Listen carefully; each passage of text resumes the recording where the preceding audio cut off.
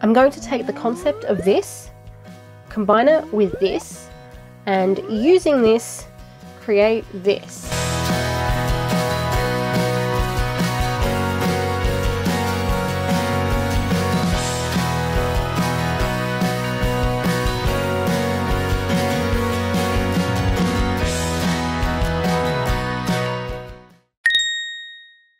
Welcome back to the channel if you've been here before, and hello if you're new. Today we're going to be mixing it up a little bit, trying something new, both in terms of the video format and what I'm going to be crocheting. So I taught myself to crochet a few years ago now, specifically because I wanted to learn how to make amigurumi.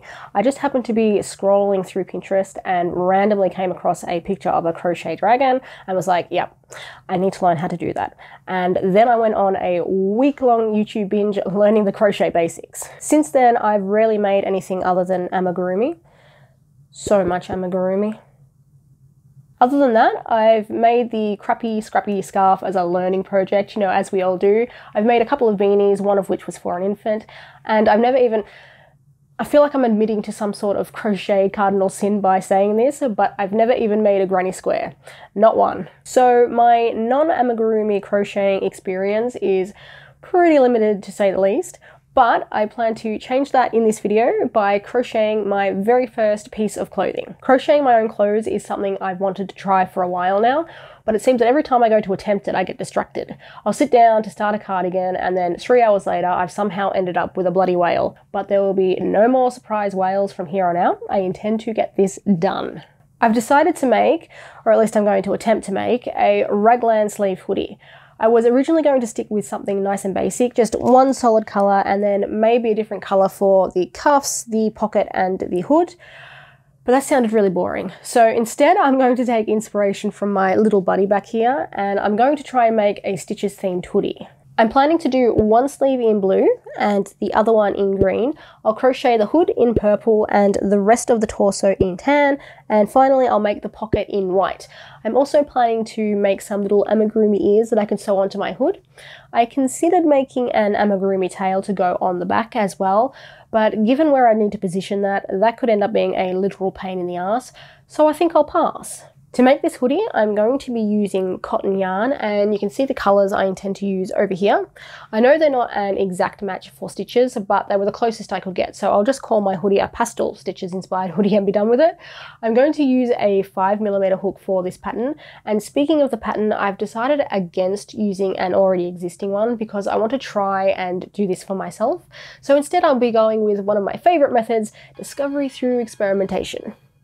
Or if I'm being really honest, making shit up as I go along. Anyway, I intend to dive into this project head first, and given that my only crochet clothes making experience at this point consists of Stitches over here, and my imagining of what Miachinen from Skate the Infinity would look like if he were an Animal Crossing villager, I can only assume that this is going to go flawlessly. What do you reckon? He agrees. Inspired by Katmia's confidence in me, I got to work straight away. The first thing I did was grab an old hoodie from my wardrobe. Because I wasn't using a pattern, I needed some way to figure out how long my foundation chain needed to be, and I decided that the best approach was to measure an already existing item of clothing because I would know it fit me. I gathered up my supplies, laid my hoodie out on a flat surface, and began taking the necessary measurements, jotting everything down in a notebook as I went.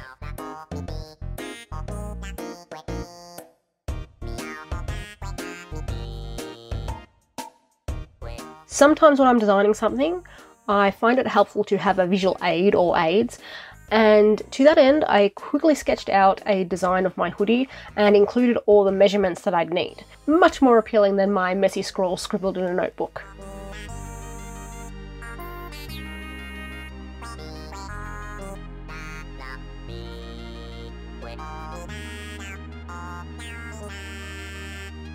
Partway through this sketch, I realised I'd forgotten to measure the pocket. Whoops. I quickly remedied that by adding the pocket measurements to both my notebook and the sketchbook.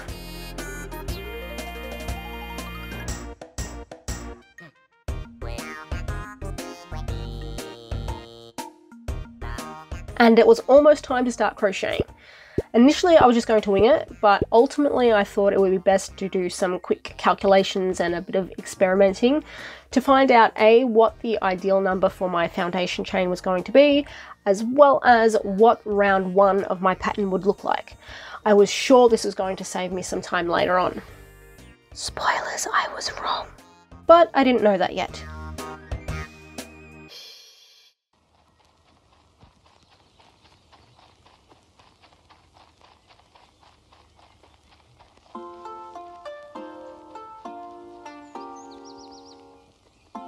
I'd planned to take my crochet supplies outside because it was supposed to be a lovely autumn day. However,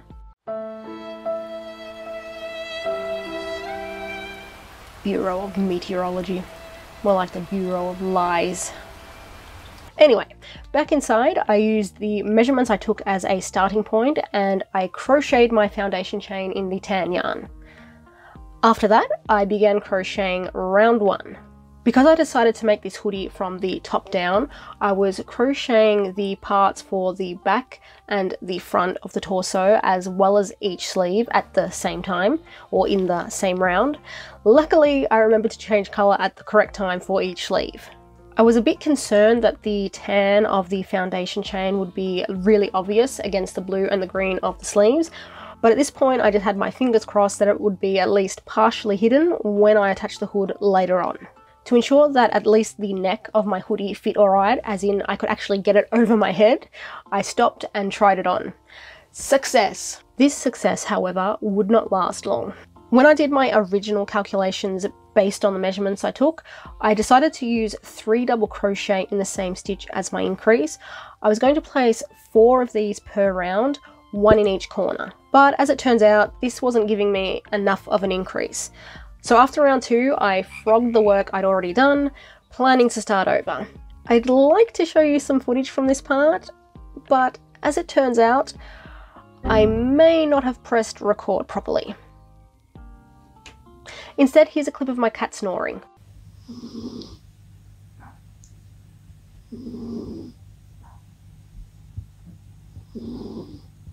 Kitty break over? It was back to the drawing board. I broke out the maths again, which, thanks, I hate it, and reworked the start of my pattern. Hoping that the new pattern I just came up with would work better this time around, I got back to my crocheting. And I must have done something right this time around because it did work out a lot better. I worked on the yoke on and off over the next few days, stopping periodically to try it on. I had a rough idea of how big to make it, as I had measured the distance from shoulder to underarm on my old hoodie, but even so, I still wanted to try it on to make sure of the fit. I don't know if you can hear the power tools in the background, but my neighbour is doing something. And mate, you sold your house 2 weeks ago. Why are you still here? Back on track, when the yoke was finally large enough, I could proceed to crocheting the rest of the torso. But before that, I tackled the unpleasant task of weaving in all my ends. I didn't want to leave all of them to the end of the project because even though intellectually I know it's the same number of ends that I need to weave in, it feels like more when I do it that way. So instead, I would rather break them up and do them in sections. Annoying as it is, I am sure that future me is going to thank past me when the time comes. With the ends taken care of, well, for now at least, I started to crochet the torso. As the torso grew longer and longer, I would again stop periodically to try it on. I wasn't overly concerned about having the torso be the exact same length as that measurement I'd taken previously, but I did want it to fall to about hip height. I also planned to add some ribbing at a later point, so I had to take that into consideration as well. Before I added any ribbing though, I needed to crochet the sleeves. Starting with the right sleeve, I joined the blue yarn at the armpit using a slip stitch and then continued crocheting in the round. I gradually decreased my total stitch count until the sleeve reached a diameter that I was comfortable with, and all that was left to do at that point was add some length. I stopped adding length to the sleeve when I reached my wrist, again keeping in mind the fact that I was going to be adding some ribbing later on. When the blue sleeve was finished, I went back and repeated the entire process on the green sleeve.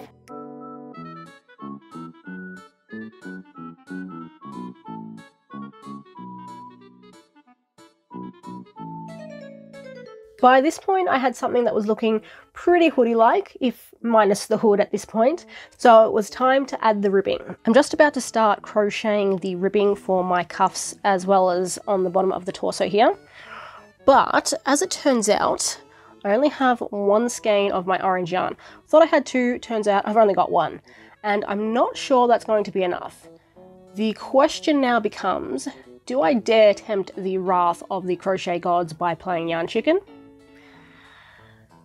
And I think the answer to that question is yes. Yes, I do. Worst comes to worst, what I'll do is take inspiration from stitches again, and I'll crochet the ribbing down the bottom, half in orange and then half in the green, because I've got some of that left over from the sleeve, and that's what his legs do look like. So that's going to be my plan going forward. Hopefully it works out okay.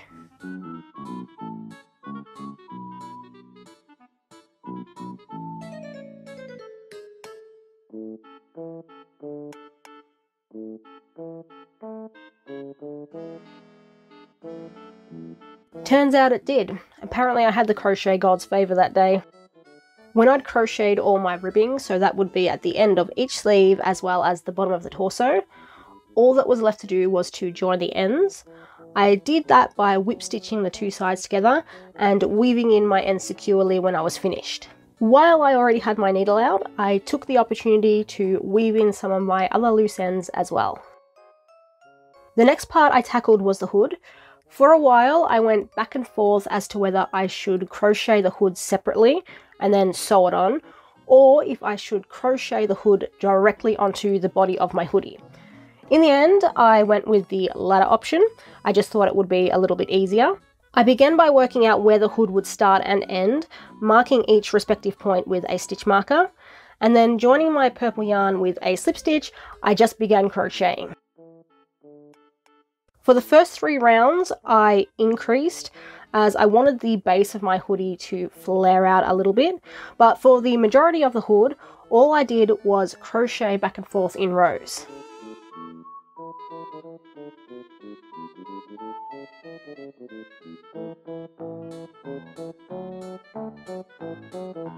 Like I'd done previously in this project, I would stop and take breaks to try my hoodie on, just to make sure that it was roughly the right size. In this case, I obviously needed the hoodie to go up and over my head. When the final row was crocheted, I pulled up with my hook, leaving a long tail for sewing. The last step was to actually form the hood from the rectangle shape that I just crocheted, and I did this by folding the top in half and then sewing the two sides together.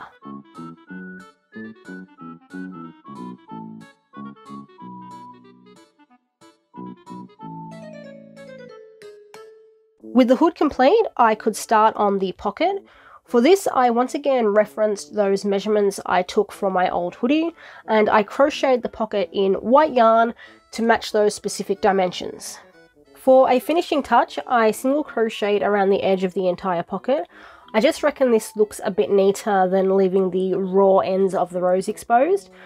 I had also planned to do this on the hoodie, but unfortunately I didn't have enough purple yarn left over. Here was me thinking I'd run out of the orange when it was the purple yarn I should have been worried about the entire time. The last bit of crocheting I needed to do for this project was to make the amigurumi ears. I'd already crocheted an amigurumi stitches. You may have seen him hanging out in this video at some point. And I was originally going to use the ear patterns I created for him on my hoodie.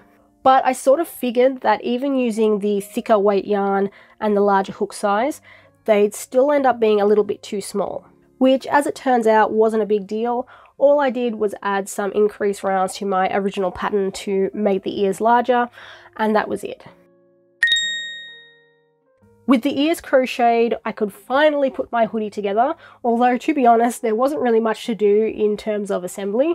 Because I'd crocheted the bulk of my hoodie as one piece, the only assembling that I really needed to do was to attach the inner part of the ear to the outer ear, and then to sew those complete ears onto my hood. When that was done, all that remained to do was sew on the pocket. With the sewing out of the way, I did a quick last-minute inspection, checking for any loose ends and weaving in any of those that I found. And then after that, ta-da! It's a little bit too big to fit in the frame all at once. So that is my Stitches hoodie. I was actually going to wear it in this section, but it is very humid here today, and this thing is thick and heavy, and I put it on for about 30 seconds, and it was like being in a sauna. It was just like sweat box instantly. So I don't know if you can tell, but I'm very hot and sweaty. But anyway, I had a heap of fun making this thing, so I do plan to make more clothing, whether that be another hoodie or a jumper or something in the future. I am happy with how this one turned out. There are a couple of things I would do differently next time. For example, I think I increased out a little bit too far, so my jumper is a little bit baggy under the arms. Nothing too major, but I would change it next time just to see how it goes. I might also try shaping the torso a little bit. It's very boxy, which is okay if that's the look you're going for, but if you want something a little bit more shaped, I might decrease somewhere in here and then maybe increase back out. What else was I going to change? I'm not too happy with the hood shape. I don't really like this little point, or at least not for this kind of hoodie. That sort of would be on like, I don't know, I think that would suit more on some sort of fantasy cloak or something. And for that reason, next time I might try crocheting the hood separately and then sewing it on later on. Also the ears, they're a little bit floppy, so I might have to insert something in there to keep them upright or find a better way to secure them. But overall, I am super pleased with how my very first hoodie came out. I'll have to wait to winter to wear it because I will die if I wear it any sooner. But that's okay, I can wait. I might have a go at making some lighter weight clothes that I can wear in the meantime. Thank you so much for watching this video. If you enjoyed it, let me know because I'm considering making some more like this in the future. And for now, that is all. Thank you again for watching. I will see you all next week with another video.